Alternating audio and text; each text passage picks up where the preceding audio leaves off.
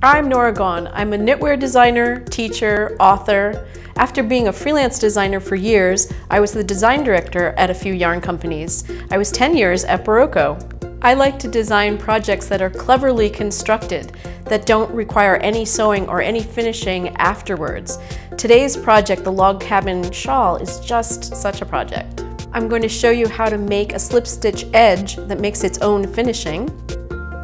I'll show you how to pick up with the wrong side facing so you get a decorative welt on the right side. The shawl is constructed in pieces that build upon each other like a log cabin quilt might. We're going to use a variety of stitches to add texture to the fabric. There's moss stitch and double moss, stockinette, and garter, and they're used to create a very light striping. When you're done, you'll have a nice cozy piece that you can wear like a traditional shawl or in a more modern way with the point in the front.